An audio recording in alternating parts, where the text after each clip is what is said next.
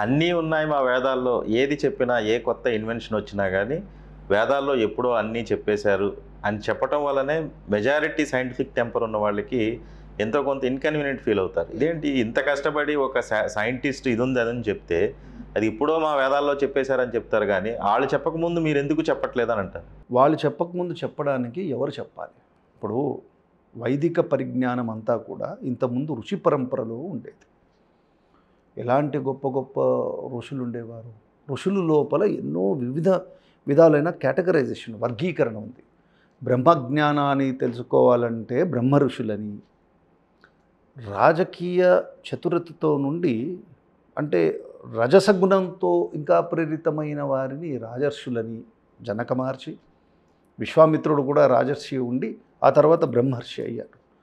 మునులని, తర్వాత సిద్ధులని, సిద్ధాంతులని, వాళ్ళకి ఎలాగా మనం లెక్చరర్, టీచర్, హైరార్కీ.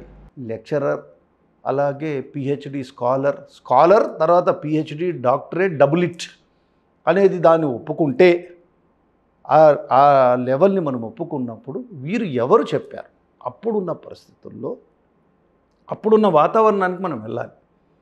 ఎలాంటి వాతావరణం అది? రాజరికాలు ఉండేటట్టు, అంటే ఒక వర్గ విభజన జరిగింది.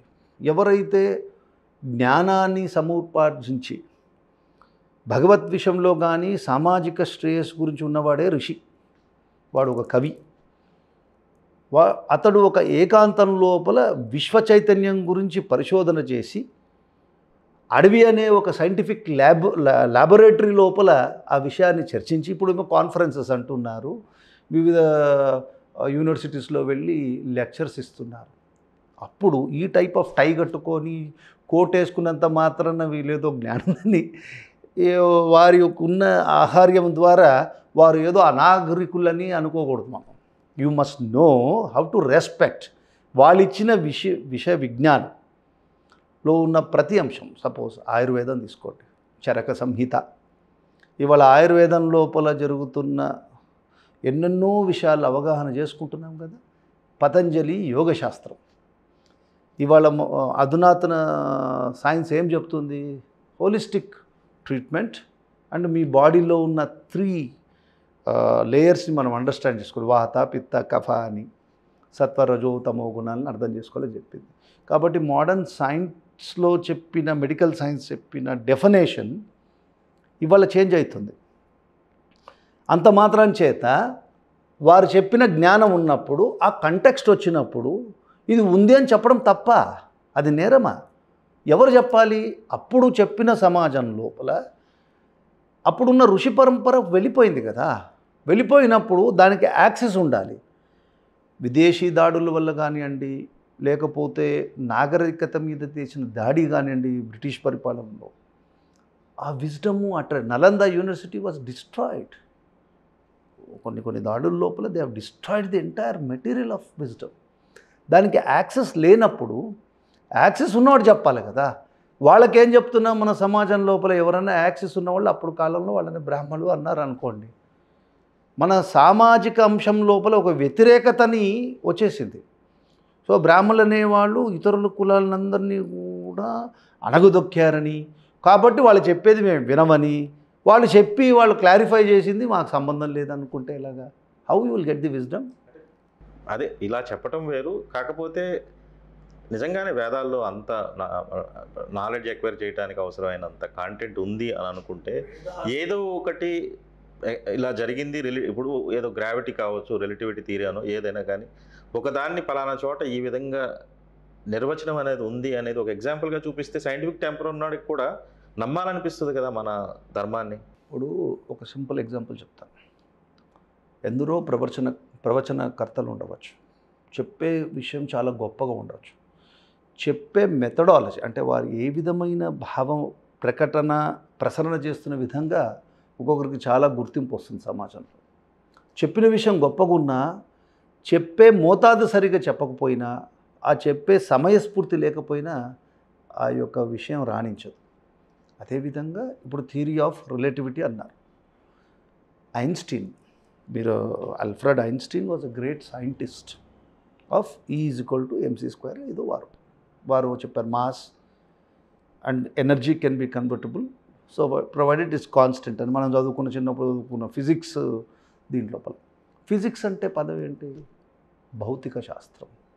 అంటే pull and push, gravitation Newton కనుక్కున్నాడు. గురుత్వ ఆకర్షణ శక్తి ఎప్పుడు కనుక్కున్నాడు?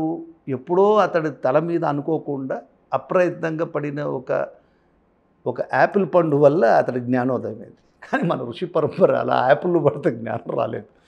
వీరు నిత్యము గురుత్వాకర్షణ శక్తి గురించి ఉన్న సర్వలోకాల విషయాలను వాళ్ళు మనస్సు యొక్క మాధ్యమం ద్వారా 7 లోకాలు ఉన్నాయని చెప్పి ఇప్పుడు టెలిస్కోప్లో చెప్పే జ్ఞానాన్ని మనకు అందించారు.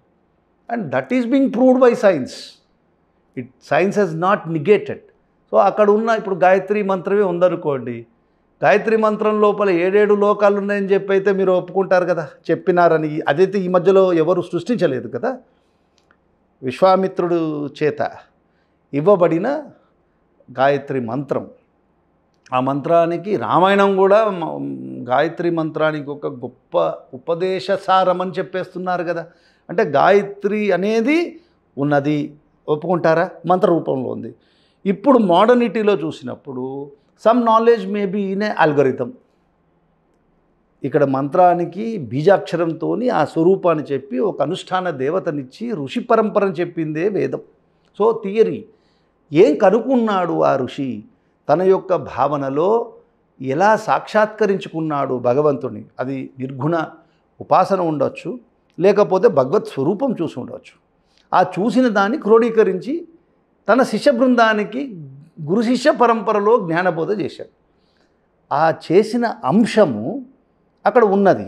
అది డీకోడ్ చేయాలంటే మనకి తెలియాలి కదా. ఇప్పుడు ఒక బ్యాంక్ ఉందనుకోండి, ఇంతకుముందు లాకర్లు సిస్టమ్ ఉండేది, తాళం వేసేవాళ్ళు. ఇప్పుడు కోడ్ వచ్చింది.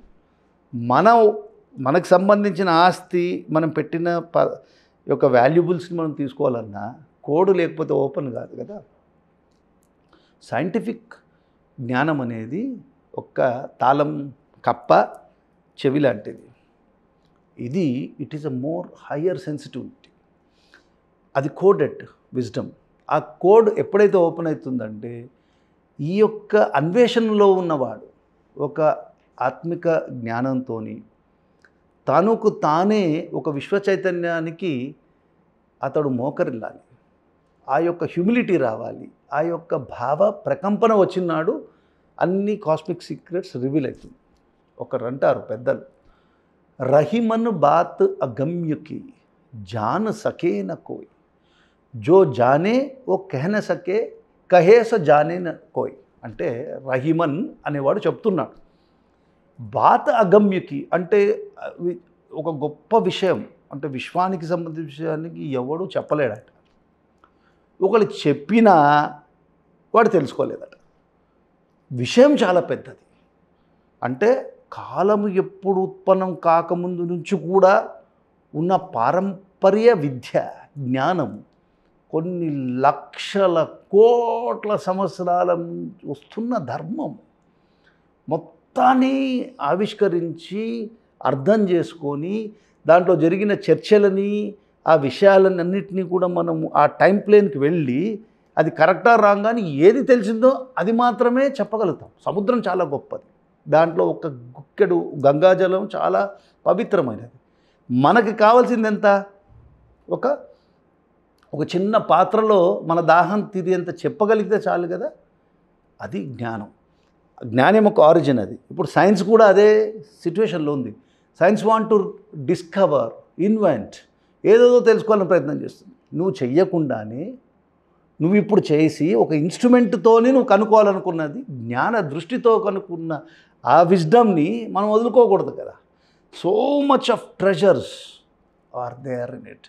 దాన్ని చెప్పాలంటే ఇప్పుడు ఆ చెప్పే టీచర్స్ యొక్క డైమెన్షన్ సోషలాజికల్గా, అంటే సామాజిక పరంగా మనం ఇచ్చే విలువ, ఇది బ్రిటిష్ చేసిన యాంగిల్. వాట్ బ్రిటిష్ డిడ్, వీళ్ళు బ్రాహ్మణుల దగ్గర right are wrong they had the knowledge, wisdom. ఓసారి తెలుసో తెలియకో ఎవరికైనా చూడండి ఒక రైట్ క్రియేట్ అవుతుందండి. ఒక రైట్ క్రియేట్ అవుతుంది. రైట్ క్రియేట్ అయినప్పుడు దే విల్ పేటెంట్ ఇట్. ఇప్పుడు మోడర్న్ లాంగ్వేజ్ లోపల దే ఆర్ పేటెంటింగ్ ఇట్. అందరూ అన్నీ ఇచ్చేస్తున్నారా? కొన్నిసార్లు ఒక గొప్ప రహస్యాన్ని తెలుసుకుంటాం, అందరికీ ఉపదేశం చేస్తున్నారా? సపోజ్ న్యూక్లియర్ బాంబే ఉంది, the technology is on a different time frame. ఏదో కత్తులు తిప్పడం కాదు. న్యూక్లియర్ బాంబు మీరు కనుక్కున్నారు, just because everybody is equal to handle it అని చెప్పి అందరికీ అన్ని విద్యలు న్యూక్లియర్ టెక్నాలజీ గురించి తెలియజేయవచ్చా?